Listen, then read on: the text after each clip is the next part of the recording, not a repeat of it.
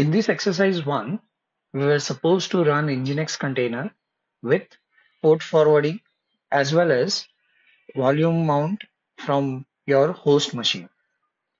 I hope you have done the exercise. Let me showcase the uh, outcome. So I have my Docker images, Nginx images there, right? So now command to run image with volume mount is, so first I'm doing a port forwarding, then I have to say minus V, which is volume mount, similar to minus P for port. I'm going to give a path on my current machine, followed by the path where I want to mount the drive inside my container, the type read only, name of the container, and the image name. Okay, sweet. First, let me create and see if I have, where is my current directory, and do I have www directory? No, not there. So first, let me create the directory www. Now inside my directory, I want to just say echo one file index.html. So I have this file here. Now I'm going to do docker run volume mount with my directory where I have my HTML files and the volume mount expected inside the Nginx container. Now, how would I know that this is the volume mount? So what you have to do is, like, you have to go and look at the documentation for the Nginx container. So most of the time when anyone creates a container, all this is documented very well. So if I go into the Nginx container here, I'll find that they've given this option here where it says that whatever is your content that you want to mount it on this folder inside the container and it will be picked up by the Nginx, right? So read documentation, which has lots of other options as well. So now I'm going to run this.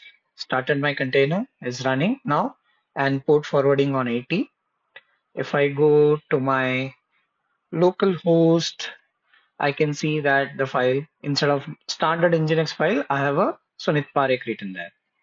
Let's go ahead and add one more file. Go another Parekh index.html2.